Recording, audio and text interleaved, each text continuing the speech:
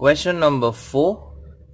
If tan of x plus y upon x minus y is equal to a, then we have to show that dy by dx is equal to y upon x.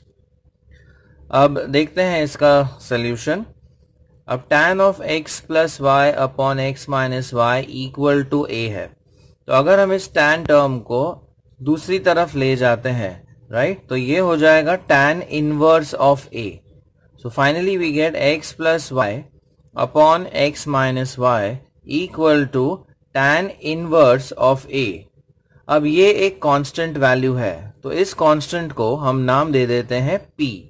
So let x plus Y upon x minus Y B equal to p. अब इसे हम right hand side पर multiply कर देते हैं x minus Y को.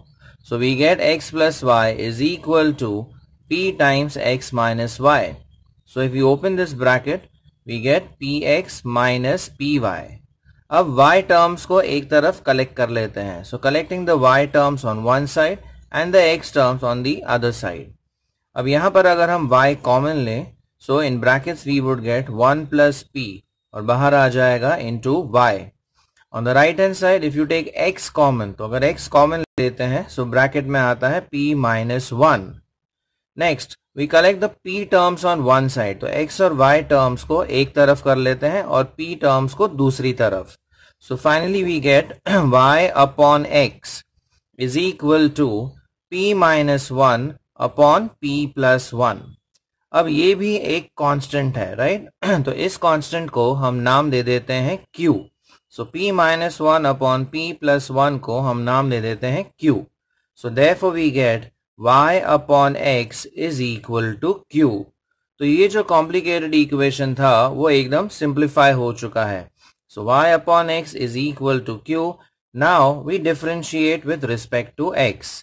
So left hand side में we would be using u upon v rule.